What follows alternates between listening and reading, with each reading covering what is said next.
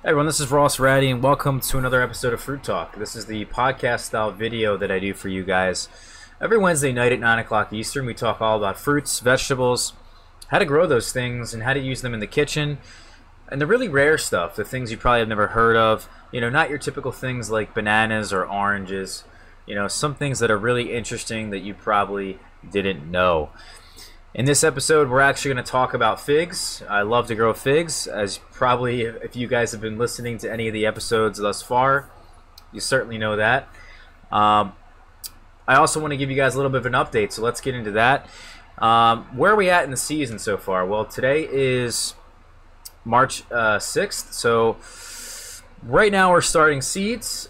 We've talked about in some of the YouTube videos that I do, because normally if you guys are watching me on any of the podcasting websites right now, or listening to me on the podcasting websites right now, we're normally on YouTube. We do all kinds of different videos, and so far we've been putting out lots of content about starting seeds. We've talked a lot about fig cuttings. We are starting a couple fig cuttings actually to this day. We are going to be starting a few in this next upcoming week, and that will pretty much be it for the year in terms of when I start them and at what date I start them at.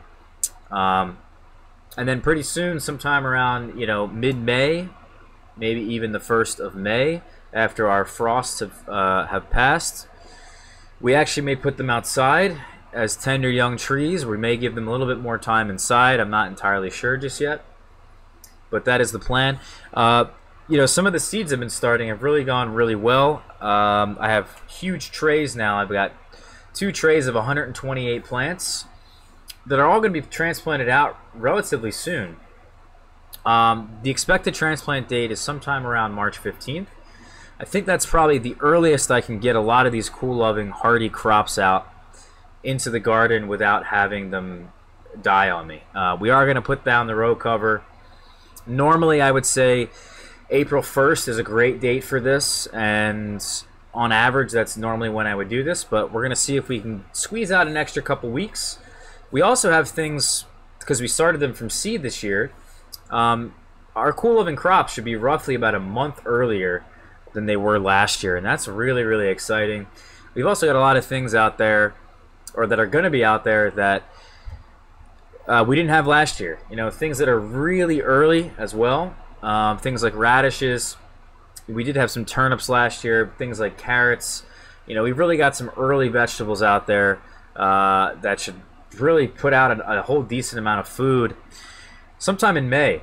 And that's really impressive because, and that's really important, I think, for our health, for our diets. You know, I've been eating lots of sugar this whole winter time, lots of processed foods that I really shouldn't have, and to be honest with you, if I can just garden all year round, I'd be so much healthier. But, you know, it is what it is, and now we're finally going to get out there really soon and get this whole process going. One other thing I want to mention is that the website is up and running. And the website we've talked about, I think, in prior videos, but the website we've had to recreate.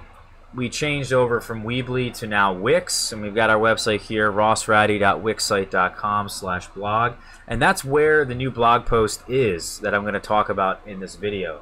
So if you are interested and want to see this blog post as you listen, I suggest you guys go here and click on the link to today's blog post. It's titled Fig Tree Timeline, Philadelphia, Pennsylvania.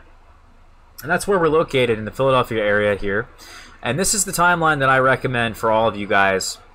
No matter where you live, I try to get these particular dates, not necessarily accurate to your location, but I gave you guys interesting temperature ranges that I think are pivotal. So if you can follow the temperatures, you can follow the general guidelines, you can kind of fill in the dates to your location and to your season and to your length of your season. Now, let's start out today, actually, sometime around March 1st. This is really when we start thinking about the fig shuffle, and this is also something that's really going on in my mind, and kind of what's happening in the garden and the orchard right now is that we're turning on the heater in the greenhouse. Actually, tonight, last night, and tomorrow night is going to be really cold, and I expect this is probably going to be the really last deep freeze and really just harsh weather that we get, probably till next year, you know, maybe till next December or something like that. This is really going to be the end of it. I really expect things to really warm up after this point. So what this means is that, you know, this gives us a few different things to consider. Well, if our trees are dormant, what I'm expecting to do is sometime around March 15th, April 1st, I'm actually going to be moving a lot of my dormant trees onto the patio and kind of getting them acclimated to the outdoor conditions, really rehydrating them is what I refer to this process as. And I'm kind of skipping ahead here, but on April 1st is what I recommend is to start the rehydration process. Getting our dormant trees that really haven't been watered at all. We're going to mention and talk about what the watering regimen is in the dormancy period here. But for myself, I haven't watered my dormant figs one little bit, and it really makes things, I think, to rehydrate them, to really get them adjusted to the outdoor conditions. It really helps them easily transition and more naturally transition out of dormancy. It's just, for whatever reason, certain years, some potted fig trees just don't wake up. And it seems to take them much longer, and they actually get held back quite a bit in the season because of that. It's not usually the end of the world, but it's something that can really help improve your productivity. So, you know, if you're really obsessed with this is something you certainly want to do. Otherwise, I'd recommend just putting out your trees like I have done in prior years. Putting them out there on, you know, the day of your last frost. And that's really what's recommended in general terms. This is a bit of an experiment, but overall, the trees and fig trees in general just stay dormant longer. Even though they are potted and they are going to be on the patio, they are going to have access to a lot more heat. They should stay dormant for quite some time and really not wake up prior to a frost. So that's really the goal, is to keep them dormant until the frosts have officially passed. And then once that happens sometime around late April, May 1st, they should already be woken up at that point, and it should be a real smooth and quick transition. The only thing you need to pay attention here is that you got to keep them above 17 degrees Fahrenheit. If things start to dip below 17 degrees Fahrenheit, the root zones of these potted figs are, you know, they're getting hit with that temperature, and it's more harsh, and the roots can't really handle those temperatures. So it's really recommended that no matter where you live, no matter what time of the year you do this, make sure that temperatures are going to stay above 17 degrees Fahrenheit. It's that simple. Otherwise, move them back into your storage area. And that's kind of what we're doing now as well, is that we're trying to do the fig shuffle. And what's the fig shuffle? You take them out of your dormant storage area, put them on the patio, open up the garage door, turn on the heater, you know, kick on some kind of temperature that's really going to wake these things up and give them that early start. A lot of people put them in their windows, take them up out of the basement and put them in their house and their windows and their sunny windows. You know, there's a lot of different ways you can wake these things up. It's really not rocket science. You just got to figure out where's somewhere warm that I can put them. Now, and if your tree is going to be woken up and it has leaves on it, it even has the buds starting to swell, they're starting to get green and larger and turn into stems and leaves, you don't want to let those plants get hit with anything less than 32 degrees Fahrenheit, especially a frost. The other thing I want to mention here is that if you have trees, let's say in your house, or let's say in your storage area, that really are not getting full outdoor sun, they're not getting that direct 8 hours of light, you need to transition them outside and into that 8 hours of direct light very carefully and very slowly. If you do not do this, you will regret it. I've done it numerous years, and it just really puts those plants in particular, back, because you end up getting sunburn on the leaves and on the stems. It's really just not a good thing, and it's really a practice that, you know, we want to get them out there as early as we can, as quick as we can, but really we should be patient with this and really give them some extra time to adjust to the sunlight. Do not rush the process. Okay, so that's pretty much what we're doing right now, right? And that's the first part of the timeline. That's the first thing you guys should be thinking about at this time of the year. About 2 months, month and a half, about a month before your last frost, or in relation to those temperatures I mentioned, either 32 degrees Fahrenheit or 17 degrees Fahrenheit. That's really what you should concern yourself with. This is also the time to start doing any root pruning. If you have potted figs that have been in those containers for a number of years, there's a very good chance that they are root bound, and figs are super vigorous, so they get their roots wrapped around real quick in a very short period of time, and they often go around so many times that it could end up inevitably killing the tree. And it's just a good process to do this every other year. If you're up potting them, you don't have to do this, but this is a good practice for those of you guys who have been doing this for a long time to get into that habit. You need to make sure, though, that if you are root pruning your containered figs, they must be dormant. Do not do this when the tree is woken up. Now, some other things I recommend around this time of the year is to use dormant oil. So this is really important to get rid of overwintering pests. Things like scale, mites really like to overwinter on fig trees and really are a bit of a detriment to the growth and the vigor and the productivity of our fig trees. And you may not see them. You may not even know they're there. If you have a lot of them, you have them spaced very closely. They can certainly become a problem. And I would say either a dormant oil or a horticultural oil is just a very good practice to use in the beginning of your season, in the dormancy process, or if it's a horticultural oil, even throughout the year, to help get rid of any pests that are really becoming a problem. Of course, you don't want to spray this when the bees are out and on the flowers of your trees, but this stuff is mostly organic, and I know the horticultural oil that I use is actually pretty much crude oil. So, it's just something that really smothers these soft body insects, and it doesn't really harm bees and such like that, things that are going to pollinate the flowers. But obviously, of course, be careful, read the labels of these things, etc. Now we're on May 1st in my area. So we've gotten through the March 1st period. We've gotten through April 1st. Now we're on March 1st. This is the average last frost date in my area, as we mentioned prior. At this point, all the trees should be moved out on the patio, or wherever it is that you're going to keep them for the entirety of the year. And of course, I mentioned here, transition leafed out trees slowly to full sun. We talked about that.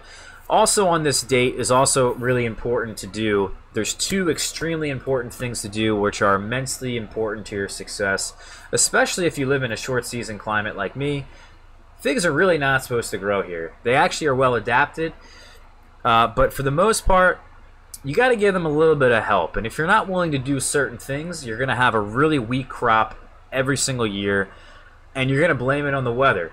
When in reality, there's actually some things you guys can do yourself, and if you do them, you won't regret it. Well, the first thing I recommend is to fertilize well. And that's the first day of the season, after that frost is gone. I would also recommend removing any mulch. That's going to help raise the temperature of the root zones of our plants. The faster, the faster the metabolism and the more warmth we have, the better off these trees will be, the better head start they will get, and really get going later on in the season. We're going to talk about why that's so important in just a moment. We also want to apply any fertilizers that we're going to use right here, whether that's organic. If we're using organic fertilizers, those can be applied actually before we actually put them out in the patio, because those take a bit longer and can take a bit longer to break down. We do want to apply our synthetic fertilizers at this time. I usually like to apply some slow release on this day, as well as some fast release on this day.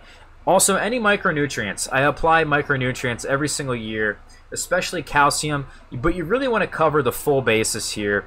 Things like boron are really overlooked. Magnesium is also very important. Some other things I really recommend are diatomaceous earth and also mycorrhizal inoculants. And this is extremely, I really do believe these two things are really, really important. If you want to hear more about fertilizers and my thoughts on these different things, you can definitely go over to the YouTube channel. And really on the homepage, if you're not a subscriber, is the video I do on fertilizers. So it talks all about that, growing all kinds of fruit trees with these different fertilizers. We talk all about that, even the soil. And I would just mix all that in as best you can. Now, the next thing that's extremely important is thinning new shoots. And thinning new shoots is extremely important, especially in containers. This will greatly increase your productivity. I get some people that really don't understand this, and it is kind of a bit contradictory, because if I'm thinning new branches that are trying to leaf out and bud out from the tree, isn't that going to reduce photosynthesis? Don't we want more leaves? More leaves equals more energy, right? Well, if we're doing this from the beginning of the year, before leaves have even formed, we're seeing where the buds are popping out of the wood, and we're selecting which of those buds we want actually to form into new branches. Figs form on new branches. So if we can control where the branches go and the amount of branches, this will greatly increase your productivity. Why? Because if we thin them out, we have less of them, we're actually going to have thicker branches and stronger branches, so that when it comes time to the next part here, when we do our pinching, we're going to have the branches that are going to be able to support that fruit. It's really, really important. So that brings us really to the next step here, May 15th to June 15th. I even kind of do this into July 1st, and actually that's the second step. Now that I'm mentioning, I'm skipping a step here, but sometime around June 1st to July 1st, we pinch off the tips, and this is very, very important for inducing main crop, especially in somewhere around me where we have a short season. I only have about 180 days of frost-free days, so getting my figs to fruit in 180 days is quite a challenge, and without pinching, you're just not going to get a full crop, you know. In addition to this, I'm really trying to get my fruits to form before that rain comes in. We have a rainy fall, we have a rainy September, so getting those fruits really before about September 15th on average in my area is going to be very beneficial.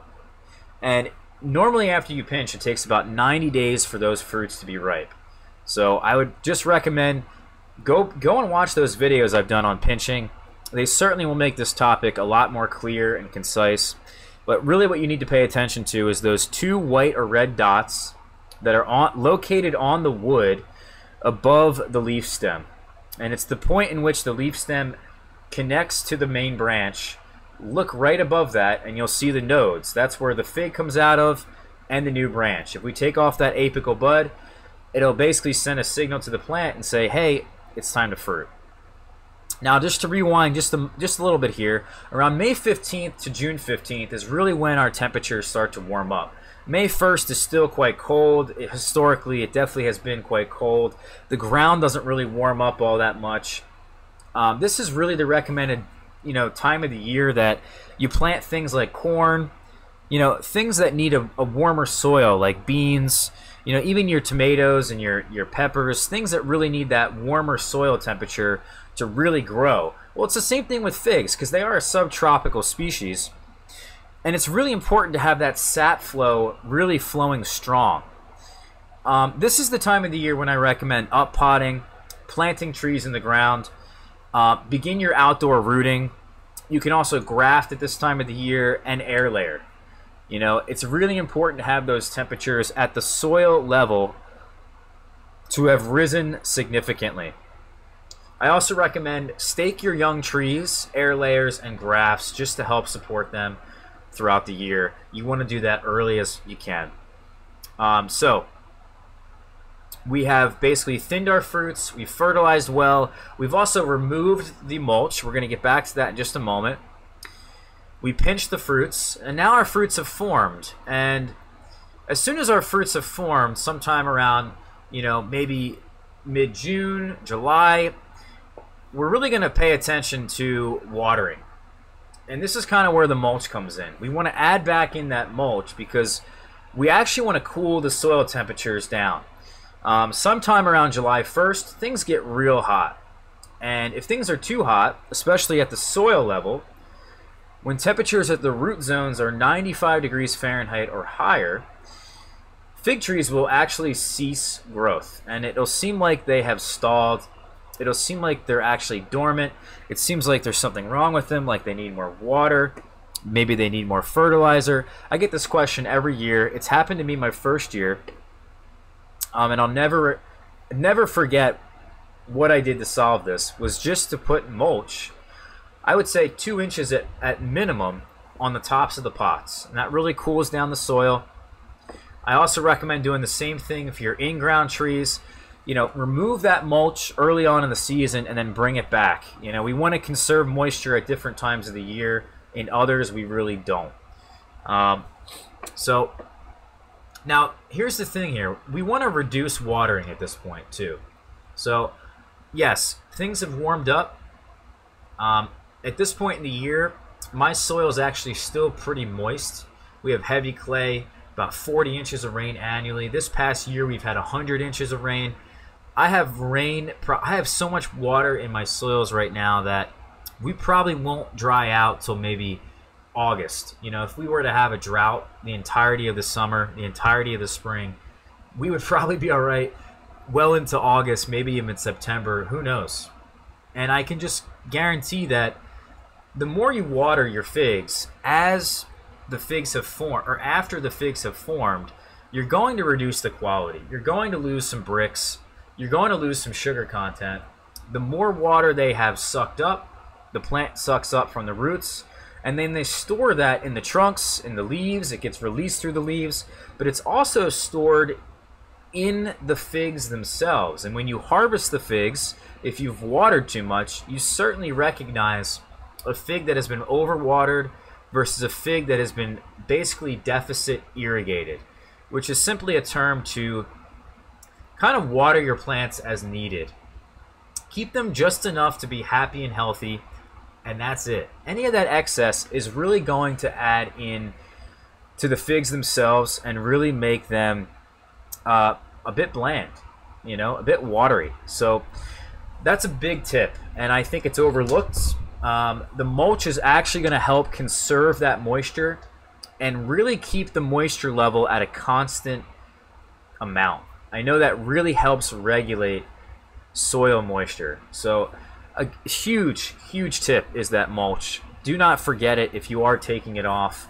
This is the first year that I'm really going to take it off and then reapply it later in the year, because I really do believe it really does make a huge difference in temperature, and also that moisture, that soil moisture regulation is extremely important. That's exactly why I mulch just about every single thing I have, whether it's in a pot or in the ground. Now the next step here is about August 1st, and this is really when our first fruits of the year are going to be ripe. Now these are the earliest varieties. We could have some Breba that maybe have formed in July, but at this point in time, it's a really great idea to stop all fertilizer. At this point in the year, if you are fertilizing past this point, you're going to get a lot of excess growth that you don't want. That's inevitably not going to harden up in time for that upcoming frost that happens sometime in November. And that new growth is really just going to get hit hard. It's not going to harden up in time. You're going to have crappy quality cuttings. You're going to have a tree that really didn't like what you just did to it. Overall, it's just a really bad practice. We just don't want our trees growing in September, October, and of course November. Of course, it's gonna happen, right? They're gonna be growing in August. They're gonna be growing probably midway through September.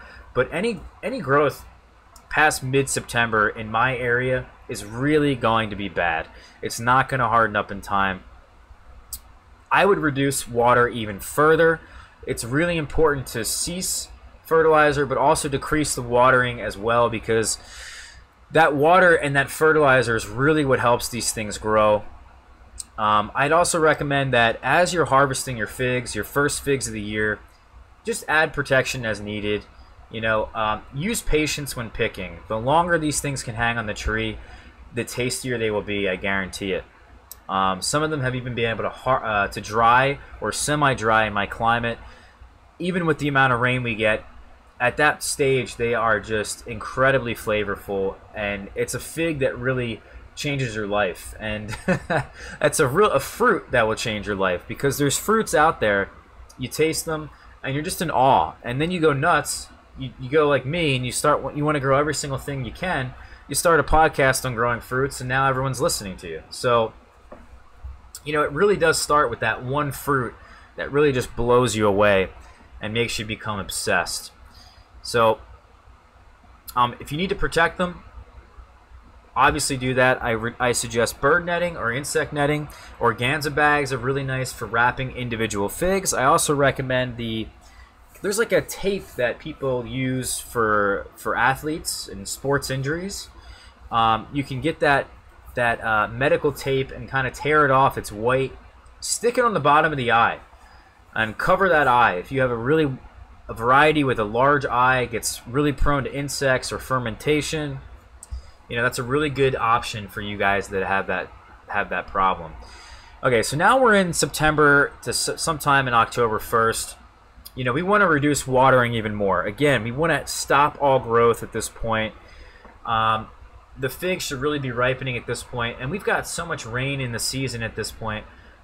We don't want to water at all. In fact, last year I didn't water a single potted tree until sometime around June 1st, and I stopped my watering September 1st.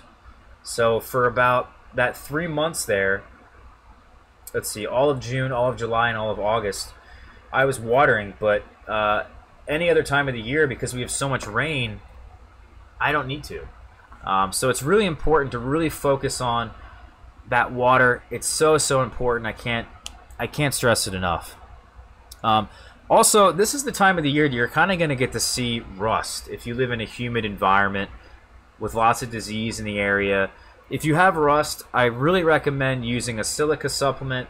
That's the supplements we kind of talked about earlier in the year when we applied them in the beginning of the year. Things like diatomaceous earth or using rice hulls as mulch is really going to help with that silica. That kind of helps the tree really form a natural defense against disease. The other thing I recommend is really just pick up those leaves that have fallen.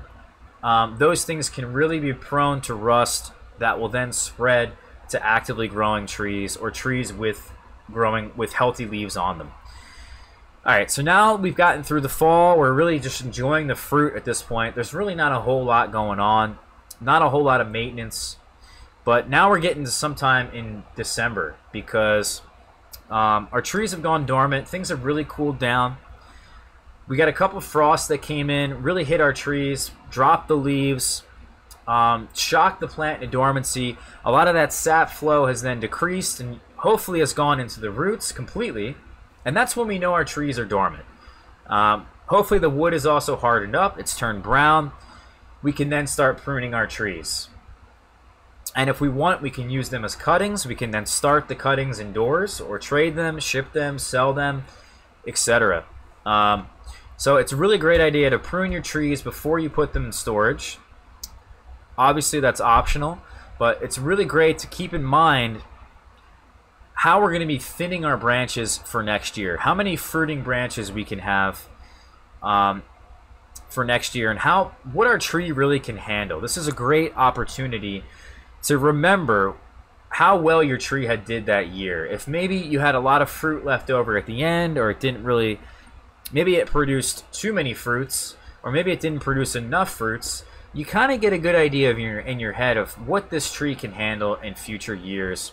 And really that's going to give you a good idea of the shape and exactly how many fruiting branches you want to have for next year's main crop. Just a couple things you want to pay attention to here. I know I'm mentioning this. December 1st is usually when this happens. That's usually the date when I put all my trees into storage. But historically, it's happened even prior to that. Sometime in Thanksgiving. This year we had a 13 degree Fahrenheit low Thanksgiving night. The year prior, I think, was even earlier. So it's really important to pay attention to the temperature. Again, when our trees are outside, we do not want them to be hit with a temperature below 17 degrees Fahrenheit. those container trees will take damage, especially at the root zone, and that could potentially kill the tree. So it's really up to you and when you guys want to prune these things. Again, the sap flow should be limited or 0. And then once those trees are pruned and temperatures are starting to dip below 17 or even starting to dip below 20 or even in the low 20s, you may want to consider, okay, now's the time to put them into cold storage. If temperatures never dip below 17, you can leave them outside all winter. So, you know, that's pretty much it at that point of the year. And then we get into February, where I just want to make one more point, and that we should be watering our dormant figs. And these are the ones in the containers. Obviously not the ones in the ground, but about 4 inches of water per tree is really good. You especially want to water the younger trees. For myself, I did mention this in the beginning of this video. I did not water my trees. I've done this for multiple years now. I do not water them the entirety of the winter. Why? Because when I put them in storage, I make sure they're mulched well, right? We mulch them back sometime in July 1st after our fruits have formed. And then once they had formed, we added all that mulch, and that's really been conserving moisture all this time. We also, because we have so much rain late in the season, they've been watered really well. And this thing, it makes, you know, these potted plants a lot heavier, more difficult to move around. But it's really important to keep them watered well so that when they go into dormancy, there's no risk of them drying out. There's no risk of overwatering because you don't need to water them, right? There's no leaves on the trees. And if there's enough soil moisture in there that's conserved by the mulch, that's not evaporating as well, nearly as quickly, you're just going to have a lot easier of a time. And that's really just the easiest way to have a smooth winter time of not really worrying about your trees. So that is essentially the timeline here, guys. If you want to see this this blog post again, I'm going to put this down in the description of this video, but this is really on the website. rossraddi.wixsite.com/blog. You can go there and see this site. If you guys enjoyed this one, please subscribe on the YouTube channel. Follow me on Facebook, Instagram, and Twitter as well. And also get a nice little, you know, subscribe to the newsletter down here. If you guys subscribe to the newsletter, you will see every new blog post that I put on the website. You'll be notified. You can go there and check it out. You just got to type in your email address here. It's really that simple. All right, guys, take care. I hope you guys enjoyed this episode of Fruit Talk. Been really enjoying the podcast so far. We've already made it over 20 weeks. All right, guys, take care. I'll catch you for tomorrow's video.